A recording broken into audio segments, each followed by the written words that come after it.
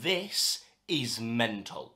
Out of the blue, they have announced that NCUTI GATWA is going to be the 14th Doctor. Mad. This is really weird because, I mean, I didn't pick up my phone for an hour and all of a sudden the announcement's just been announced. You know, there was no build up or anything. I'm not really sure I'm fond of the way they announced it because I'd have quite liked a little bit of like build up, a little bit of like fan hype. Now I'm just kind of like in this state of what's just happened. But now it has happened. We need to talk about it. I think this is really good casting.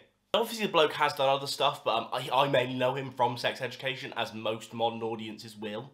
And overall, I think he's really fantastic in the show.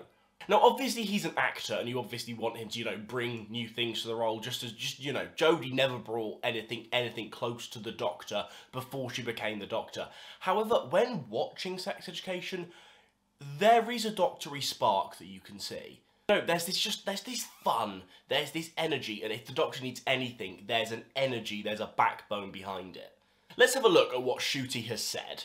There aren't quite the words to describe how I'm feeling. A mix of deeply honoured, beyond excited, and of course a little bit scared. This role and show means so much to many around the world, including myself.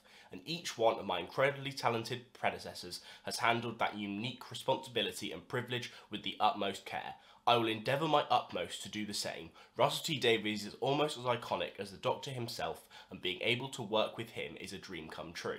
His writing is dynamic, exciting, incredibly intelligent, and fizzing with danger. An actor's metaphorical playground. The entire team have been so welcoming and truly give their hearts to the show. And so much as it's daunting, I'm aware I'm joining a really supportive family. Unlike the Doctor, I may only have one heart, but I'm giving it all to this show.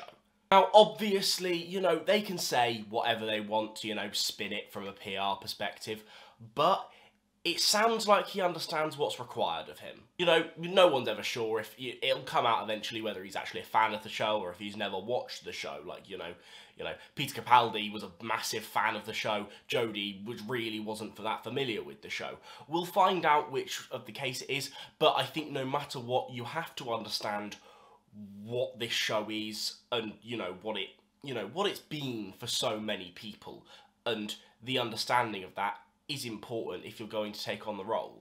Now overall, how do I genuinely feel about this announcement? I'm glad it's been announced. I'm hoping this will mean, maybe that means they'll film a regeneration scene or something.